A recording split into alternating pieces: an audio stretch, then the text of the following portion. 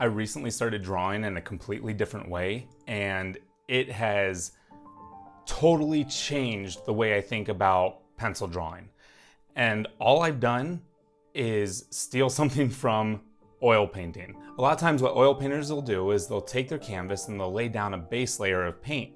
Then they take a cloth or piece of fabric and maybe some turpentine or whatever, and they wipe off the paint. And it really quickly sort of gives this almost like ghost-like image of their painting, whatever their subject is, right? And so I was like, how can I take that and apply that to drawing? Because they're able to get something that looks so cool in such a short amount of time, and then they just work it for a few more hours. And if they're one of the sort of plein air painters or impressionists, then they have a done painting in like no time.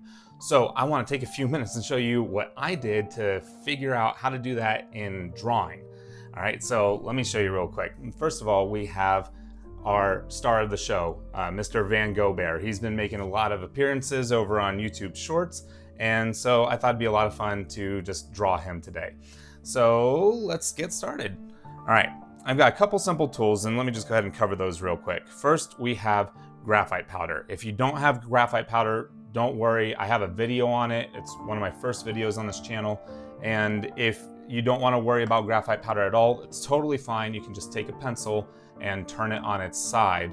And we're gonna basically just want to cover a large area, just like painters do. We're gonna cover the entire sort of canvas, or in this case, a sheet of paper, with graphite.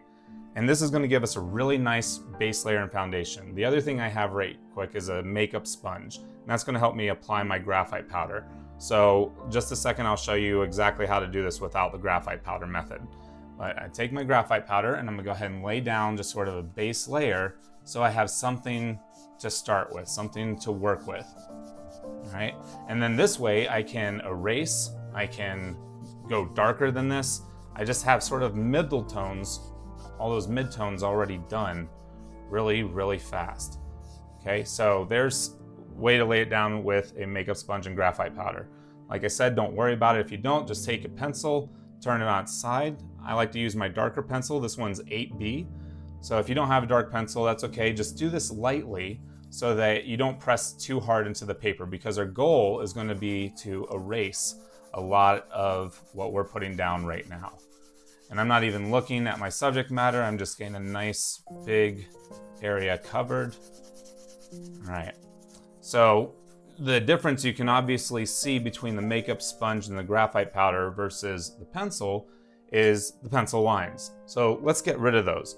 And the easiest way to get rid of the pencil lines is to use toilet paper. It's something that everybody should probably have somewhere around their house.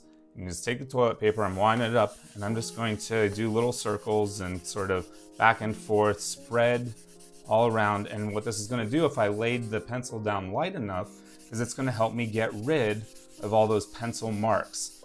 Okay, so there's a couple of them that I can see I probably pushed a little too hard into the paper. I can kind of see a little bit, but overall, this is working just fine. All right, and then I have my base layer. Okay, so my dad always taught me that if you wanted to find the most efficient way to do something, find the laziest person in the room and ask them how they would do it. So this is kind of the lazy way of doing things, because it's extremely efficient, right? Lazy people don't want to work a whole lot, right? So that's why it ends up being efficient. So the next thing I'm going to do, now that I have this nice layer of graphite laid down, all my mid-tones are basically done already, I'm going to take a look at my bear, and I've got my erasers. So I'm mostly going to be using two different kinds of erasers for this. I have the kneaded eraser over here on my left, and then I have just your regular standard sort of rubber eraser over here on my right. The rubber eraser is going to let me get those very bright highlights. The kneaded eraser is going to let me get bigger areas and sort of different variants in some of these highlights. Also, it's not going to get quite as bright a highlights as the rubber eraser, because you can press in and get a lot more of this graphite powder off of this sheet of paper. So here we go. Got my kneaded eraser. I'm putting down the rubber eraser for now, and I'm just going to start looking at my bear, and I'm going to just slowly wipe my eraser around. I'm just getting his head. It's just a big giant circle, right? And then more highlights from the way I'm looking at him, are coming from the upper right. So I'm just gonna do a little bit more erasing up there on the upper right. And then let's get some ears going in. So I'm just, again, just kind of blocking in the basic shapes. I'm not doing much, just treating this like a big drawing device. And I've got some ears in there now, right? Now, it might not look like much, but it's starting to come together. I can start to see the shapes here. And I've got his nose, which is a little bit brighter. So let's go in here, get rid of some more of this graphite right in the middle here, just going in little circles. All right, now his nose is starting to appear. Cool. So the other great thing that's about this is I can see that I probably pushed everything a little bit too far to the right now. It's not quite centered. So if I look at his face, I need to move everything over to the left, but that's okay at this stage. Because I haven't put any hard pencil down yet, it's very, very easy to just keep going, move everything over to the left a little bit. And if I need to add some of that graphite powder back in over here on the right, I'm gonna take my makeup sponge this time, and I just add it back in. And then boom, everything's moved over to the left, and it took like no time at all. I'm gonna continue going along. We've got his shoulders here. I'm just kind of wiping away with this kneaded eraser. Got his arms, got his belly, right? And then I've got his little legs, and his feet are starting to come out towards me a little bit. And this leg's going off over to my right, and then the bottom of his foot. And you can start to see the shape of the bear is already appearing.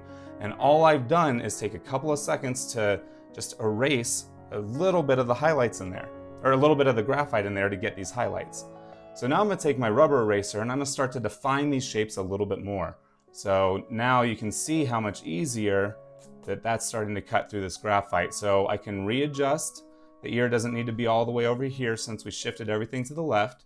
I can erase, start to get the shape in there better. And what this allows me to do is over time, I'm able to just keep making constant little micro corrections without having to actually go in and really try and erase anything that feels kind of permanent, like a really harsh pencil line. So let's just keep going. Let's erase a little bit more up here. He has that bright nose we're gonna do right here. He's got his cute little beady eyes. Right there. Right there, we got the little highlights. And you can see the bear is starting to come together. Got some for his belly, his shoulder, his arm. And the entire time I'm able to just go, yeah, do I like the positioning of this yet? I haven't laid down a single pencil line yet. That's what's so cool about this. And I'm already getting the bear, and you know what? At any point in this stage now, I can see the bear. So when I go to lay down my pencil lines and actually get some more detail in here, it's gonna be a lot easier because now I feel like I have a starting point without, all right, where do I start first? Do I start with the eyes? Do I start with the nose? Where do I go? Now, if I want to add a little bit more detail before I ever pick up that pencil, I can do the same thing, just a little bit more detail with this blending stump. And I have my graphite powder, I can dip it in.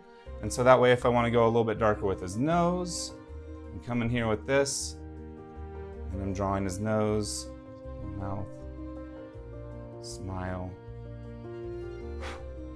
Still haven't put a pencil down yet. And when I do go to put the pencil down, everything's gonna be so much easier because now I have an idea of exactly where everything is.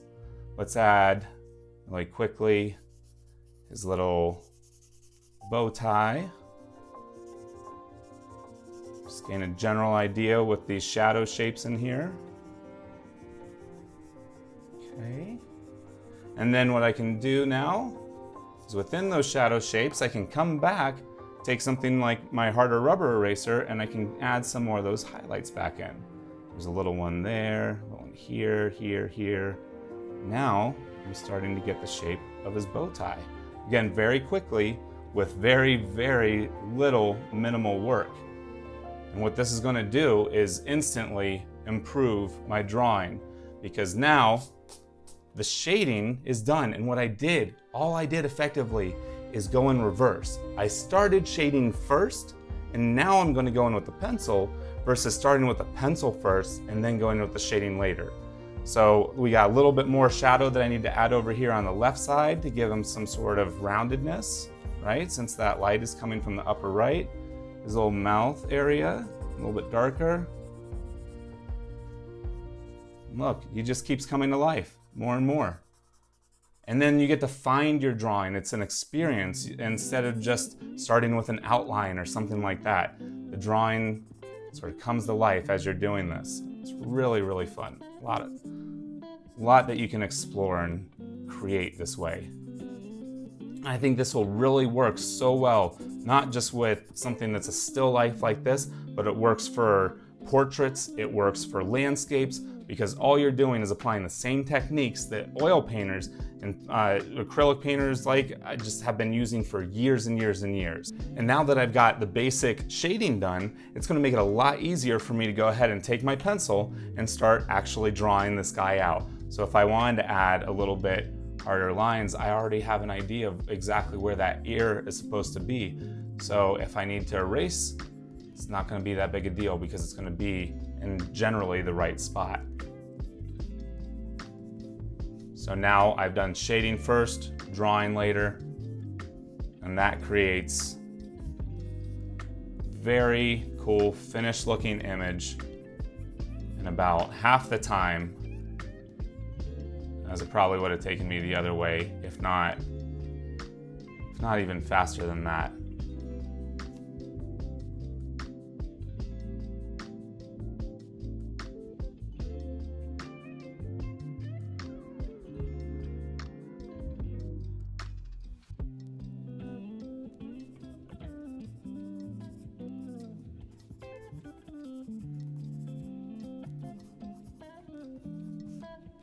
And there we go. I could keep going more and more. I can keep shading, come back, use that toilet paper trick to get rid of some of those pencil lines.